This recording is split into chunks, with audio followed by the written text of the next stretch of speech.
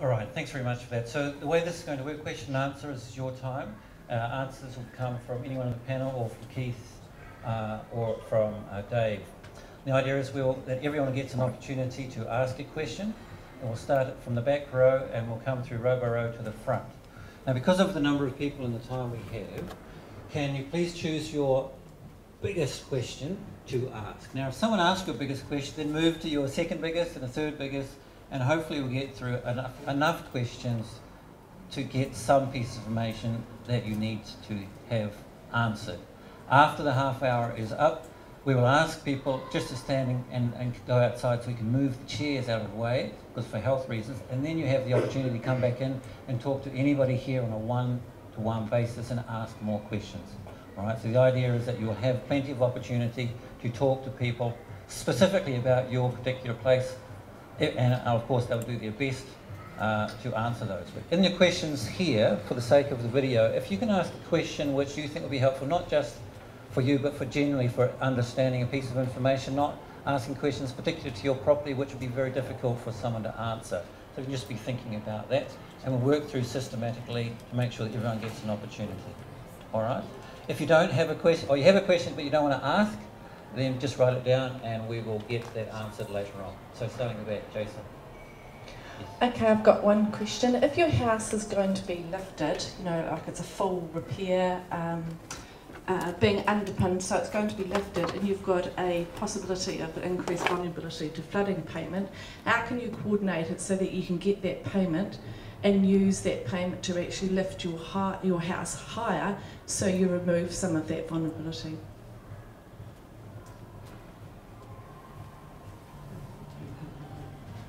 They usually start with me. Sorry. Yes, I'll stand up. I think with a specific claim, which I'm guessing that is your claim, probably best if we have a conversation one-on-one. That affects me too. Does it? Yeah. Okay, fair enough. Okay, so I guess the situation we have with EQC is that if there is a repair that can be done to the land, bear in mind we're talking about land claims here, I can't really talk to you about dwelling claims. I'm not confident of that content, and I would refer you to therefore to someone else in EQC who was. But if we're talking about land claims, there needs to be an ability to produce a repair which is both feasible and consentable, first and foremost. Now, if that can be done, then clearly there's a conversation that can take place to say, does that make sense? I'm assuming there's going to be an insurer involved, and therefore if there's a deed of assignment in place, we're clearly going to have to work with you and the assignee of the deed, and that's where it might get a bit complicated, because if you've assigned your rights under a deed, if you've assigned your rights under a deed, clearly talk to the insurer. If you haven't, then that's a different situation. So I think the general point would be that, but I think the specifics are going to be case by case.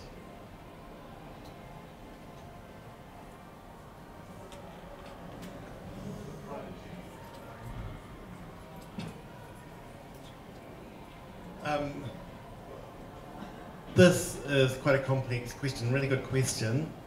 The first thing that will need to happen is that when you settle your claim with your private insurer, there will be a negotiation around whether or not your entitlement to your land claim is assigned to the insurer or whether or not you retain that benefit. If you do not retain that benefit, then that's the end of it.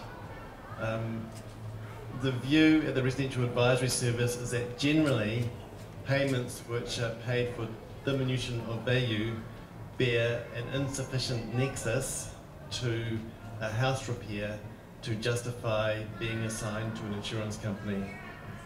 And then in terms of when you will receive it, then I would just suggest talk to EQC about that.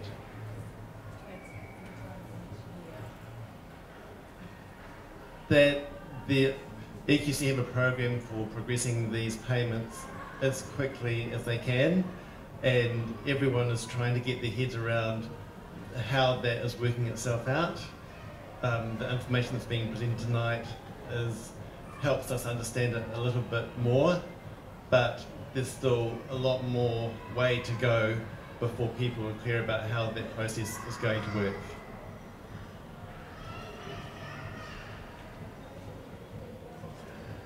Sir. My question, I'm not going to use the microphone because I've got a loud voice and it'll just be extra loud then. My question's for Dave Townsend, and it's in regard to the IFV definition. And I understand that the value that has been diminished that you're looking at is from the day before the earthquake started until you said the end of 2010.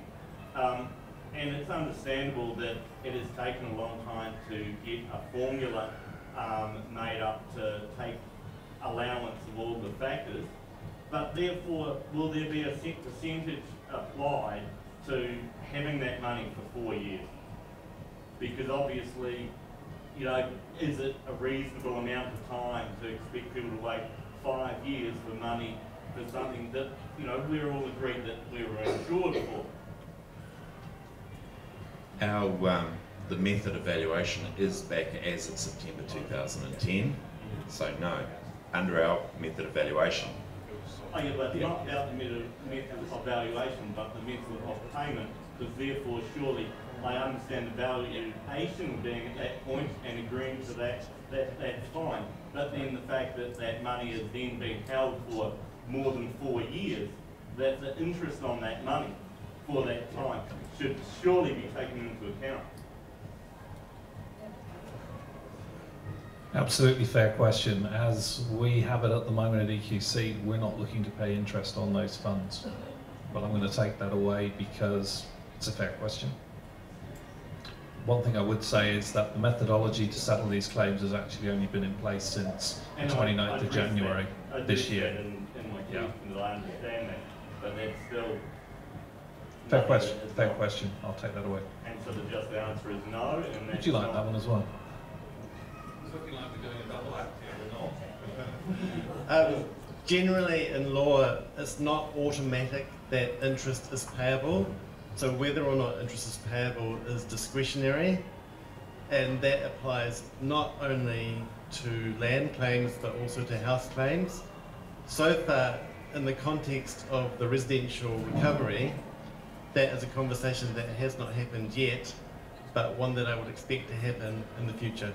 I think the overlying thing would be a reasonable amount of time, and which is what it says in insurance policies, that things are dealt with in a reasonable amount of time. I understand the complexities of it, but is the time frame reasonable? A good question.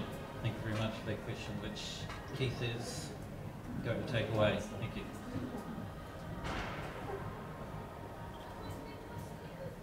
Yes, sir. Taking into account it's September 2010 these valuations are being done from, what about all the remedial work that the council's got with Dudley Creek and the diversion and the Tay Street pumping station? Now those properties in the area that all that is involved in, the valuations have dropped considerably, but they're going to come back up again when all that work is done. So the payout that we're going to get, does that take that into account, the work that's going to be done? Does that take that into account? No, the valuations are pre September 2010, so there wasn't that issue then. Well, there was still a knowledge of the susceptibility of the overall area, but not the focused knowledge that's occurred since. Now our valuations are back then, assuming that normal course of events, normal things are being fixed.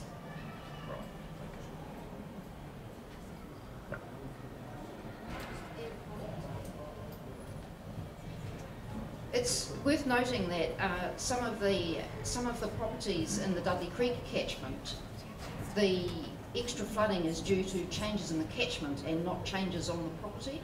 So a large amount of the flooding up there is due to changes up in the network within that catchment, and that's the change that the council is addressing, and that is outside of the scope of the increased flooding vulnerability payment. So I mean, a part of your question is really around double dipping, and that is not so in the Dudley Creek catchment. They're considered off-site influences then? Exactly, yes, off-site influences. So for instance, where you've got properties that are downstream from the Flockton Basin, but say on Dudley Creek, say Stapleton's Road, that would be considered off-site influence? I don't know about the specifics of each individual property, but I Well, no, understand it's that not an individual property, it's any property that's downstream from Flockton that is affected by flooding now. Is that considered off-site, or is that all considered part of the earthquake? Because a lot of that land has dropped relative to sea level, about 400 millimetres. Yeah, I'll defer that question to Matt, because Okay. he's got the understanding of where the land has dropped. Yeah, and also moved towards the creek, a lot of those properties. I'll try to answer it if I can. So you're talking about land dropping and Yes. then the flood depth increasing. Yes. So if that has occurred on a specific property, then you will be within this study in terms of being considered for increased flooding vulnerability. Yes. Okay. Thank you.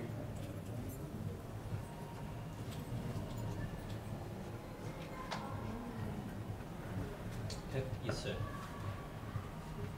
Yeah, hello. I've just got a question just related to the DOV calculation. It's based on September 2010 valuations, and the example that you gave on a house had a valuation of 200k, resulting in a DOV of about 17,000 or so.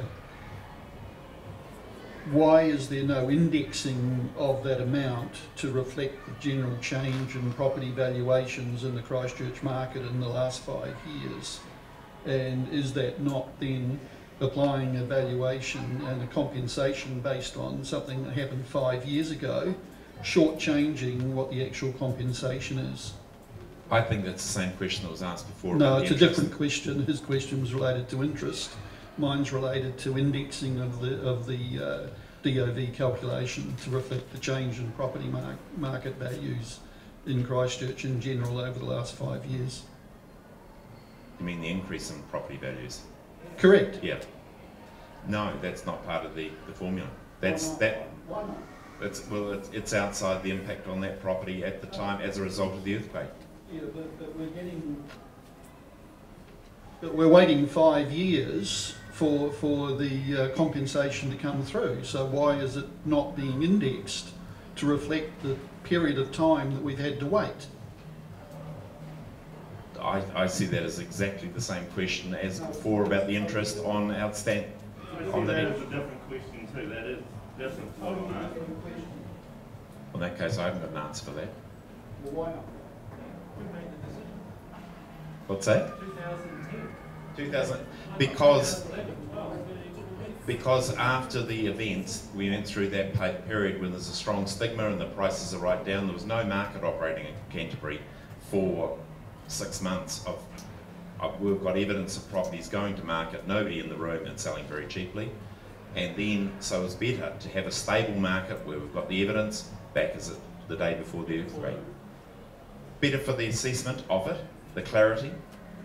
6 months is a 5-year market. Okay, so can we just keep this another good question. So Keith, you're capturing that question. So I also hear that as a different question. Well, I would suggest that someone take that back to the powers to be, the decision makers, and actually review it, because I think it's a fair and I think it's a fair question, and that's what we will do. Compensating, isn't it? I wouldn't go as far as saying it's not accurately compensating. I think there will be different views, of course there will. EQC's overall objective here is to have an assessment process which is fair, transparent and is reviewable. Now everything we're talking about this evening is potentially reviewable, of course it is. But I'm not going to step into the legal space. Indexation of claims, it's likely that most of these claims did occur on the 4th of September 2010. So that's the point at which we make the assessment of the quantum. Now how that's brought forward, I'll take away. Thanks for that. So just coming forward. So Sue, do you mind just waiting, just coming forward a bit of time? I know you've just entered, so excuse me.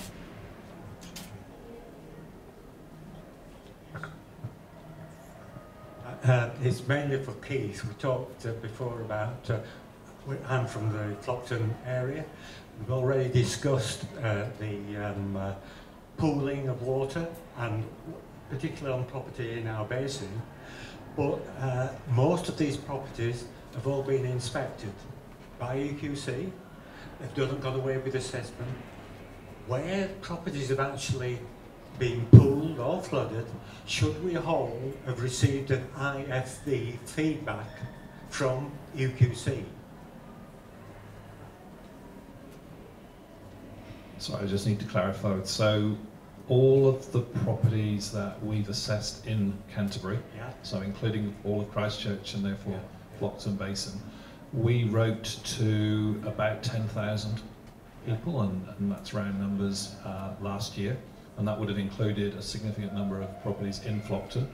We then, as we agreed we would do, carried out some area-wide reviews after those individual assessments to try to ensure that we hadn't missed properties, to also try and ensure that we were consistent across areas. But what we also did was looked at increased frequency flooding data as well. Now there were a number of properties that came through that second review. I think all of those were written to at the time, but there may be some properties which are still potentially vulnerable who haven't had a letter. Is that? We could be. Can we take your details and I'll check for you? Right, thank you. Just inquiring about a street in the Flockton Basin that was Carrick Street that was flooded quite a lot. There's a house in Carrick Street for sale that hasn't sold, and I suspect if I wanted to sell my house I might have to give it away. Now I'm just 8% isn't going to do it. So what about, it seems to me you have to have a street by street, because some streets are just have gone down more than 8%. Than your matrix. Your matrix doesn't take into account streets which are seriously flooded. The 8% can, I mean, the percentage varies according to how far, the impact on the individual property and how far that property has dropped. But what if a house is like dropped 50% in value because of the flooding? I think the properties in our street would have dropped by 50%. Yeah, no doubt. I believe that there's this very strong stigma there at the moment with that Flockton Basin over it. From a valuator's perspective, yes. But you'll find that the market is re-entering. People are re-entering, purchasing in that area now. As I said, there's a property for sale. It's been to auction. It hasn't sold. I don't think the stigma is very there, and I can't see it going for a very long time. Personally, it'll be more than 7 years.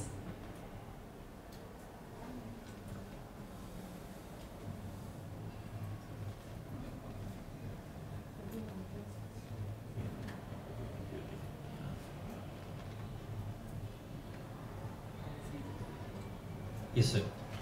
Sorry, I've got so many questions I don't know where to start, and if they don't come out quite right, please forgive me. I live in Carrick Street as well, and been there for 25 years, and my house has been flooding too. The Tonkin and Taylor came and they talked to me, and they told me that I was not at increased flooding vulnerability because previously I was in a 1 in 100 year flood zone, and I'm still in a 1 in 100 year flood zone. So I'm really confused about what actually triggers me to become at increased flooding. Is it, I've dropped 500 millimetres, does that help? I've flooded 7 times since the earthquake, twice inside the house, is that? I don't understand what it is that would make me, I'm still not at increased flooding vulnerable as far as I know. But you, sir, you talked about 1 in 50 year, 1 in 10 year, taking that into consideration. The Tonkin and Taylor, they won't take that into consideration. It's just this 1 in 100 year thing, which is even written down here. So I was probably 1 in 50 before, now I'm 1 in 10. But according to this gentleman, I haven't increased. our overall assessments were based on the 1 in 100. We then looked at the change in frequency as an addition, but there are certain criteria that the property to get onto the IFV list had to meet.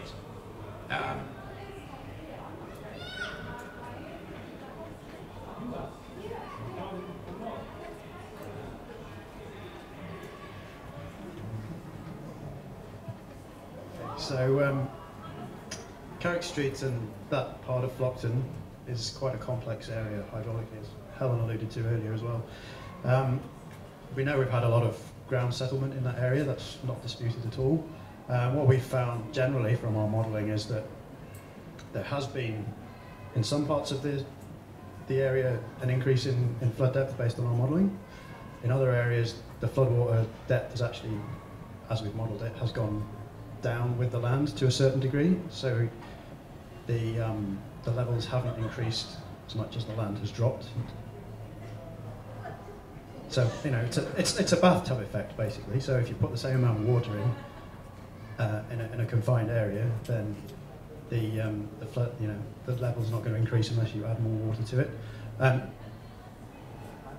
So if you've got the same amount of water going into a bath, and then you make the bath deeper, unless you could add more water, the water in the bath isn't going to get any deeper, is what I'm trying to say, probably not in the greatest way. But in answer to your frequency question, taking on board comments from yourself and others, we have actually gone back, as Keith said, and looked at the more frequent flooding events for that area and across the city, but particularly that area. And we have actually identified a number of properties which we believe would come into the assessment process as a result of that. So I can't comment on your specific property right now, but I can talk to you afterwards and we can take some details and find out what's going on there if you like.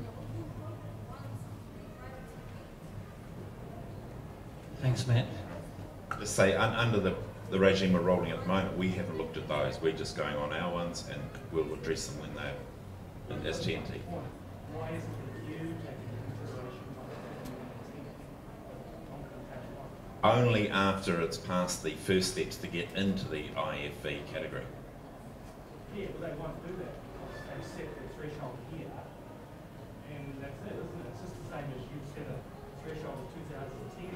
Who made these decisions? So, one of the reasons it's 1 in 100 years is because that's a more severe flood, and it was kind of, at the time, we thought that, if you have a more severe flood, then you're going to bring more people into the process overall in a more equitable way, because if you've got a 10-year flood, you're going to have less flooding across the city, so you're going to have, when you're assessing that change, you're going to be looking at less properties to start with.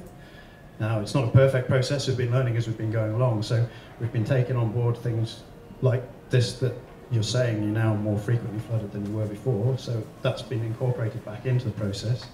We're not quite at the end of that process, so as I said, it's a learning process for everybody, really.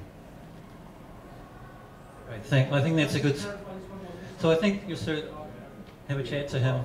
Yes, and it is a review process, is what I've heard. It's a process which is still being reviewed, still open to very good questions which are coming up tonight. And I said afterwards you can talk one-on-one. So thanks, sir. Ma'am.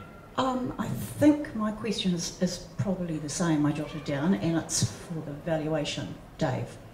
So I wrote down here when you explain your DOV that I assume that the change in land subsidence, effectively, is you're assuming that you're taking that as almost a perfect proxy for diminution of value, right? So you said you're taking what the land has changed per the Tonkin and Taylor report, plus a number of other factors, right? And then you're saying that that is a proxy for the valuation drop. Is my understanding correct? Not so much the valuation drop, but the maximum height of the flood that we can take into account. The rest would be, if the flood's higher, would be offsite influences. Okay. I found it very difficult with our property, which is parallel to Carrick Street. It has flooded above floor level 5 times, and it's basically uninhabitable, and I can't imagine anybody buying it. Now, what I want to know, and I think what these people want to know, is you've got a methodology, I can understand it, it seems reasonable for probably 80% of properties. We apply the 80-20 rule. Now, what's always confused me in this process here, we could have done this 5 years ago or 4 years ago, whatever, for 80% of people. 20%, you know, the 80-20 rule, 20% are outliers, including my property, his property. My parents are just about dead over this. It's their property. So we clearly, the changed level of the property, which I understand to be about ½ a metre, but I can't get that information from anywhere to distinguish between what is consequential or off-site and what is actual land, because it's obtuse to me, I don't get it. So are we going to get that in your pack that you send out, and we're going to be able to understand it and come back to you to discuss it? You won't get it in the initial pack, but on review, if you ask it to review it, you'll get it then. So the initial pack itself will have quite a few pages in it, and we can talk to Kat. Would you like to mention here? No. Sorry, no. So no.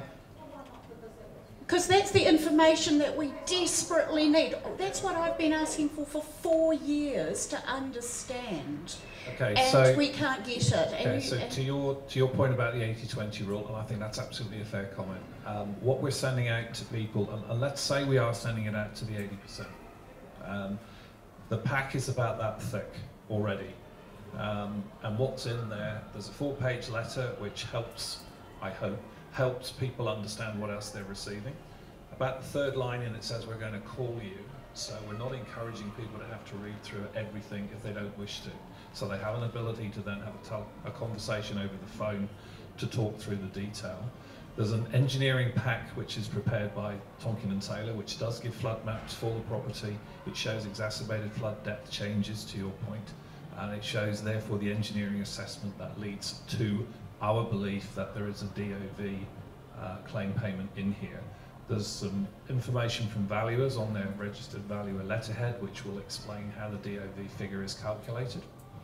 There's a summary sheet which will also talk to visible land damage, if there is still a visible land damage claim to be paid. So people will see, well, this is the total we're talking about for your property. Now I make one caveat, which is we've still got increased liquefaction vulnerability claims to deal with. I'll keep going if I may. There's a DOV fact sheet which will talk you through on a single page what Dave has explained this evening, and there's an updated increased flooding vulnerability fact sheet, and I think we've got copies of those here, which hopefully gives people more clarity. Now, our sense is all of that to everybody is a lot of information to assimilate. The 2 pages that Dave talked about, which you saw on screen, I'm going to take away from here. There may well be a population amongst our claimants who want that automatically. And if they do, then we'll work out if we can do that sensibly so that we don't bombard everybody. That's just another 2 pages, but as Dave said, but you'll probably need to read through about 7 or 8 pages of explanation as to how those spreadsheets work.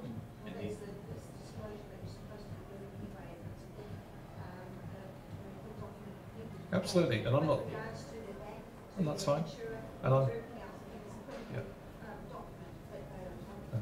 and I'm, okay, so I've taken that, absolutely, so I've taken that. I think we will review whether we send that out automatically to everybody. I get absolutely what you guys are saying here, and if you want more.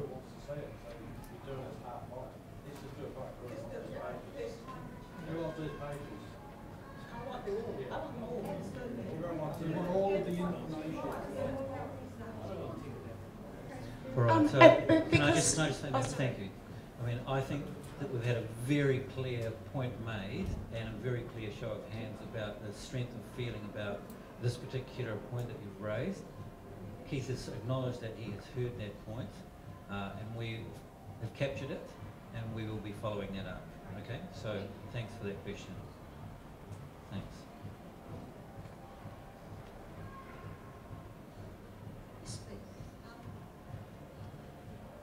feasibility and consentability. What's the criteria for this?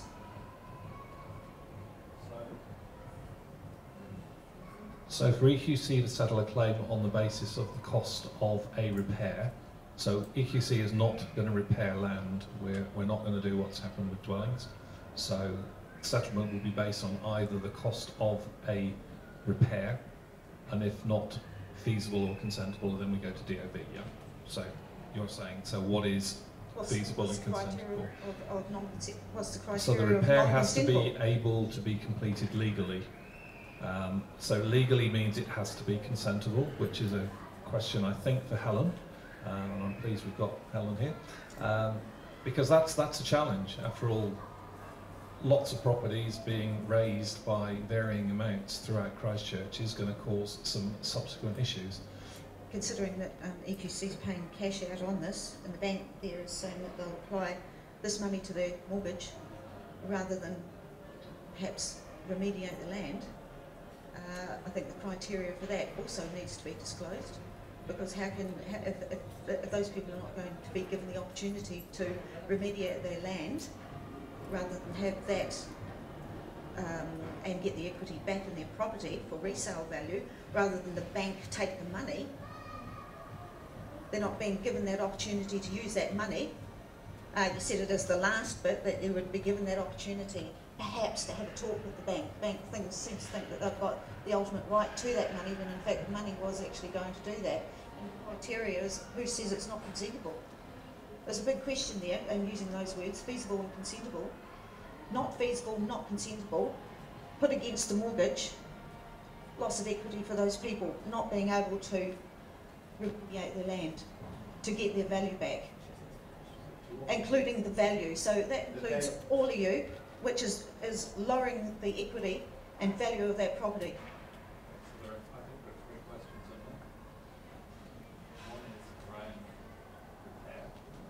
Can you use the mic, please?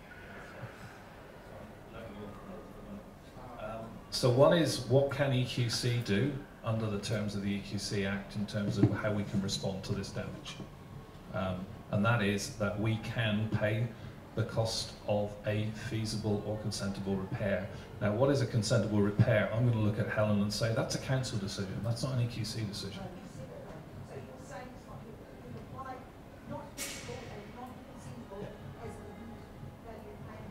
Yes. Yeah, so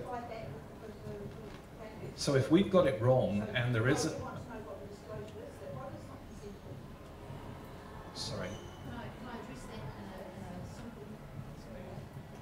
Okay, so the simplest example of a repair that is not consentable is if a property has dropped by 500 metres, and maybe a whole street has, by 500 millimetres, that land could simply be filled to that level of 500 millimetres. Now that is unlikely to be consentable under the district plan, because what that would do would be deflect stormwater to your neighbours, and you're not allowed to do that. You're not allowed to deflect a flooding problem on your property and put that flooding problem on your neighbours. So you have to find some other way of raising your house. Both. So even under, I mean, you may want to comment on this as well. You're not allowed to.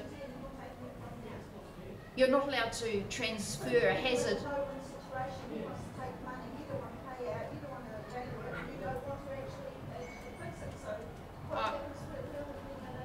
No, very happy to consent something that fixes the land, but not when it deflects that hazard onto your neighbours. And I think that's a principle in law. You may want to comment on that. There's a number of situations like that. It's different if you want to raise the house, and you can raise the house on the existing foundations. And in the new district plan, one of the things we're addressing is where that then sort of breaks into the sunlight planes for your neighbours, and you'll get an exemption if you're meeting the floor level requirements for raising your house. Sorry, I was trying to address different ways of addressing it.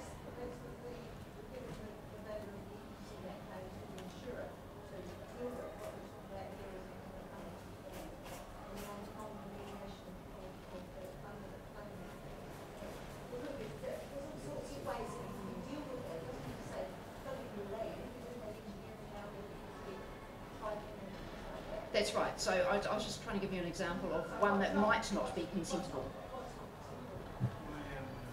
I'll just answer the question about the bank's involvement. So if the customer's intention is to reinstate the value of the property and use that money, the bank will be really comfortable with that, because that's the key. Well, in terms of the bank having a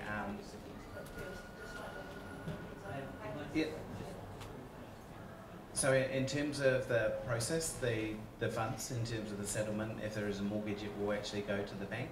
The bank will then contact the customer, find out what their intention is with the funds, and then work through case by case with each individual. But again, if the customer's intention is to reinstate the value of the property, the bank will be more than comfortable with that. So it's not withholding.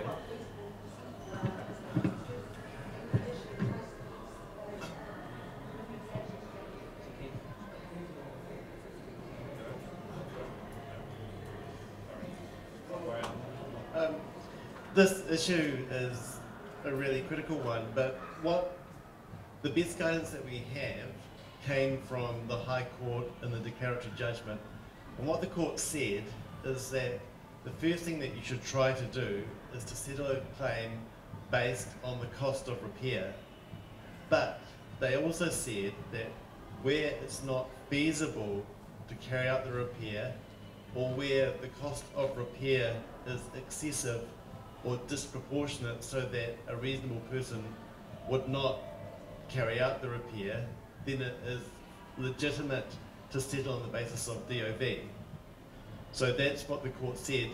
Now, I know that you all want much more information than that and much more specific criteria than that, but at this stage, none is available. But the other thing is that the court said, if you dispute what EQC did, or their decision, then you can bring a claim to the district court.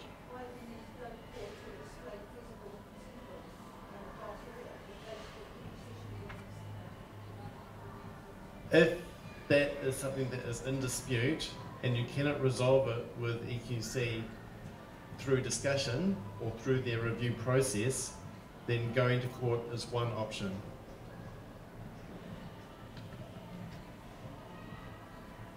So again, I think we're talking about your claim. We're not talking about your claim. All right, okay. So I think the best advice here would be to, okay. So for individuals who've got this situation, you know, we are open to review. So if a customer can bring a feasible or consentable repair to EQC on a property where we don't believe that's possible, we will review it. Not a problem.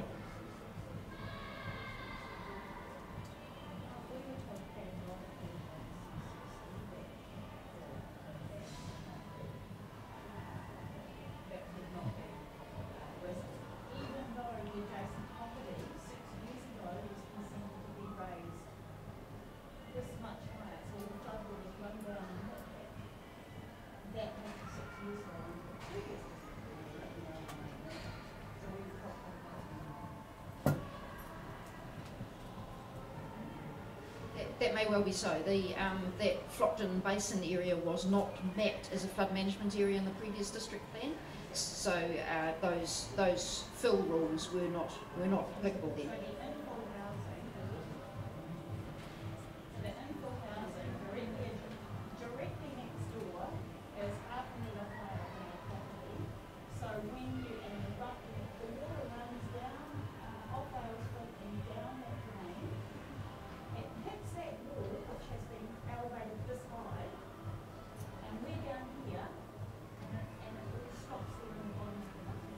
Okay, I'd quite like to talk to you afterwards about it.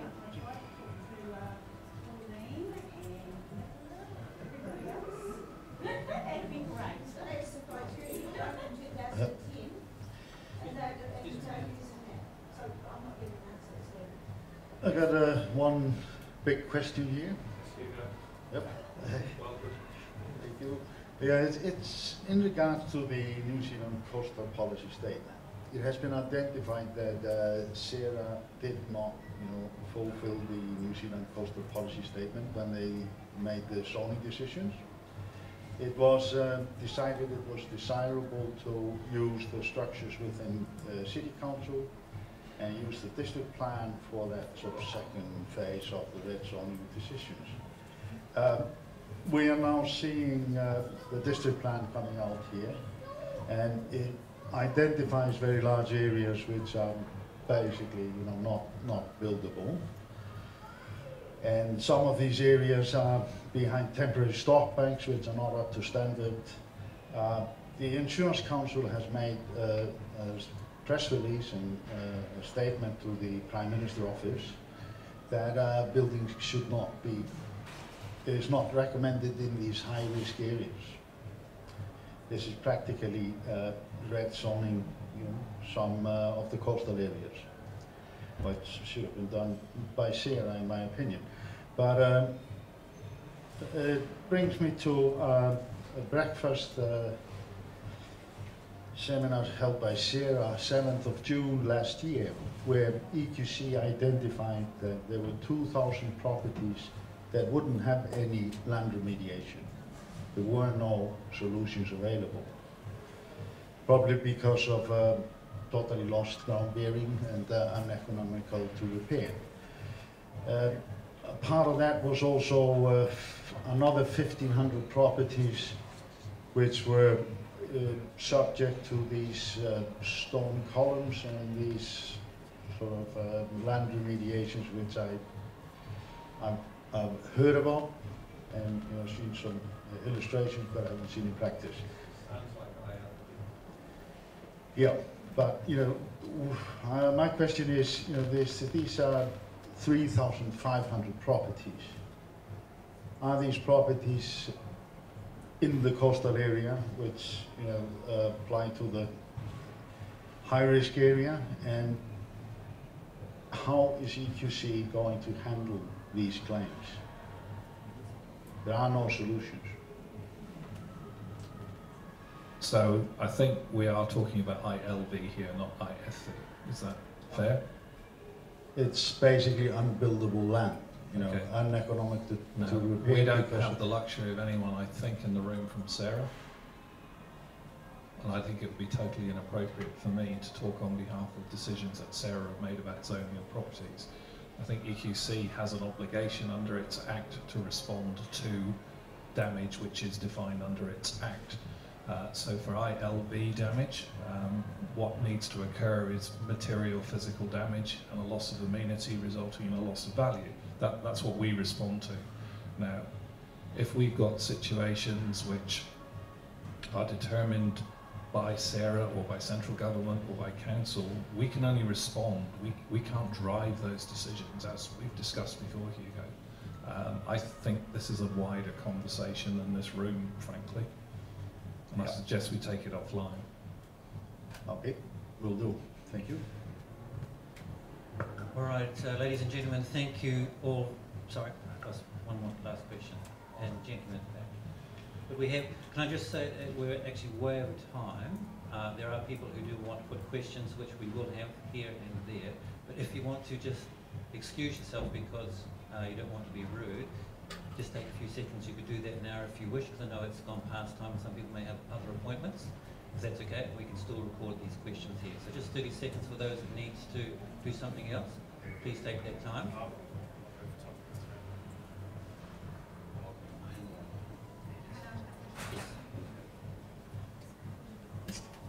I don't know who can answer this, but what about lateral spreading and crust thinning when the land has lost its bearings and basically can't hold any foundations or a house? Is that a damage? Is that a earthquake damage?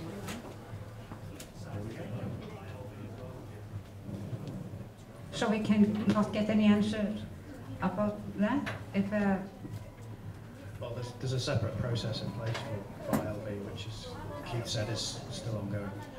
One quick question for you, Tonkin Taylor.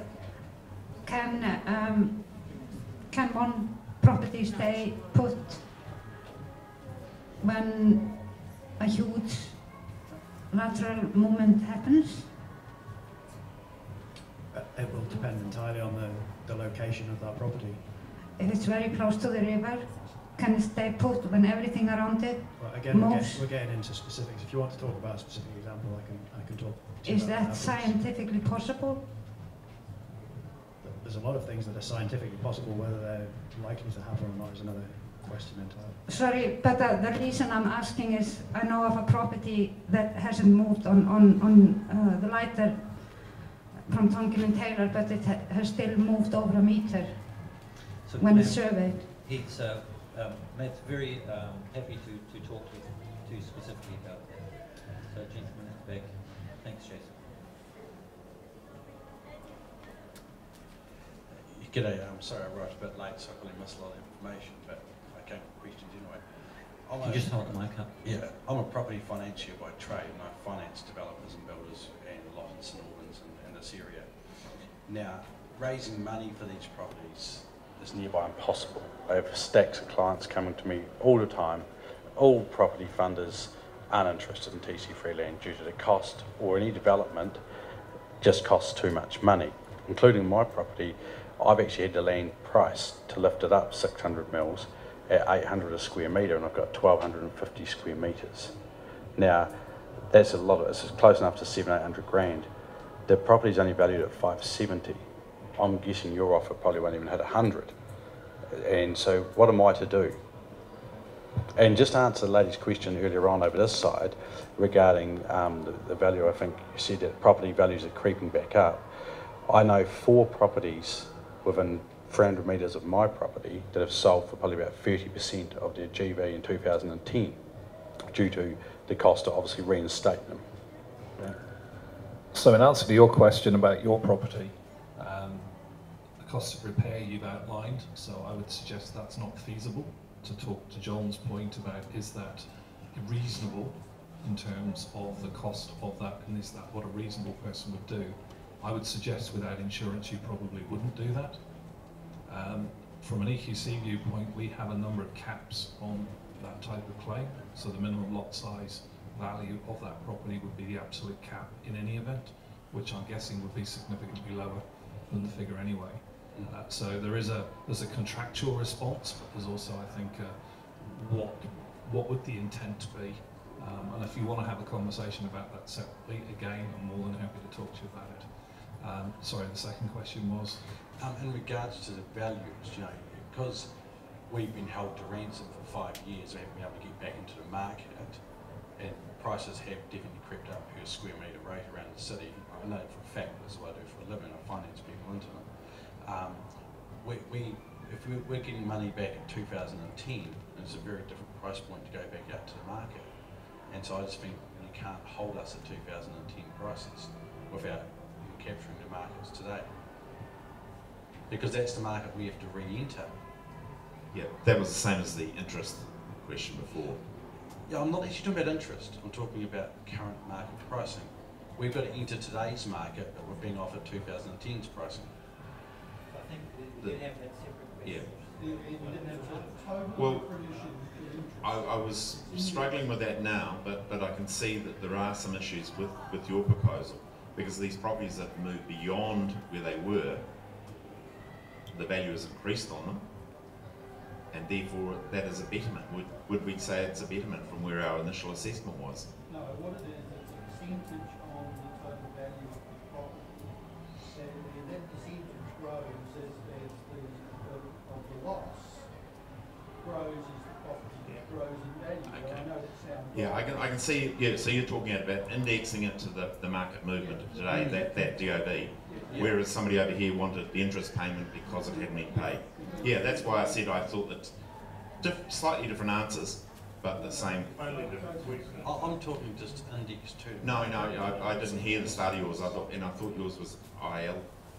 No, mine's just general market value of land. It doesn't matter which title you wish to put it under. It's just end of the day, prior to the quakes, my land per square metre. Thank you very much, sir. So, I mean, that question, both of those questions have been received by Keith. He has made a note of both of those questions, and I see them as different, so we'll be following it up. Yeah. Well, I think he needs some time to go and talk to his people about that if he's just taking that on board properly. Can I give some... When we've got the answer in a form that I'm comfortable with, that I can explain to you. And I don't know how long that's going to take because I haven't actually asked. I think there are a number of points in here that need to be considered properly. Now, if you want me to make rush decisions, fair enough, but I think you probably want a proper decision. What I'd like to do is give you my contact details and you to answer these questions, because you're saying you're going to take them away, so then we can see a result at the end, as opposed to saying that we'll look into it and include it into future things. I'd like an answer. Yeah, so these questions are going to be taken from all of you this evening and from lunchtime today and from subsequent seminars. They're all going to get answered. And we're not going to hide them away, because why would we do that? There is no value in having these sessions. Sorry?